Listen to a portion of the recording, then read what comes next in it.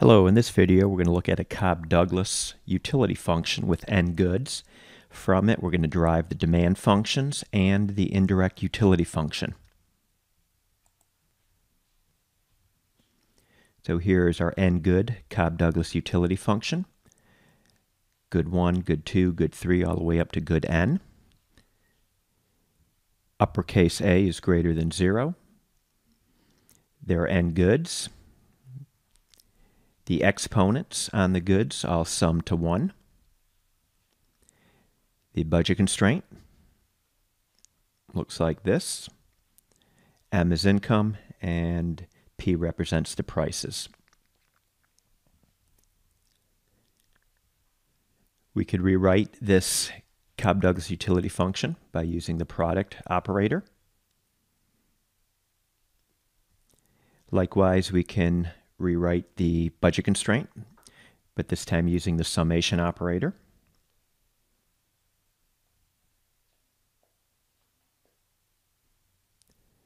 Next, we're going to set up the Lagrangian. We're going to maximize utility subject to the constraint. So we got our budget constraint here in parentheses. And we're going to take the partial derivative of the Lagrangian with respect to good x subscript I. So the exponent here on the x subscript I comes down in front. Then we subtract 1 from it.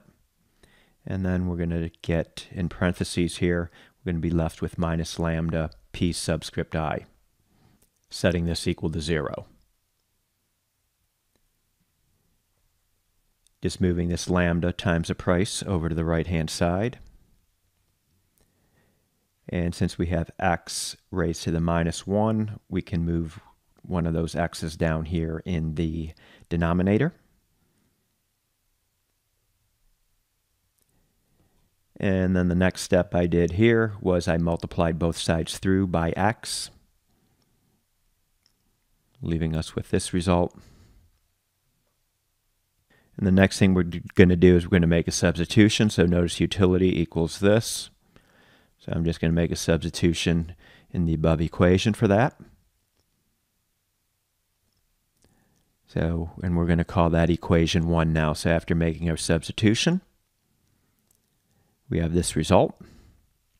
The next step is we're going to sum both sides of equation 1, the left-hand and right-hand side, for all n goods.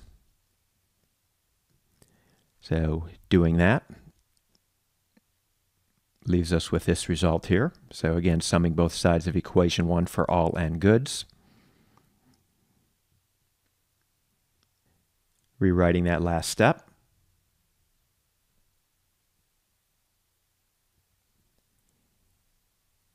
And just moving some things around here. And one thing to note here is the sum of alpha I equals 1, and the sum of price of good I times units equals M.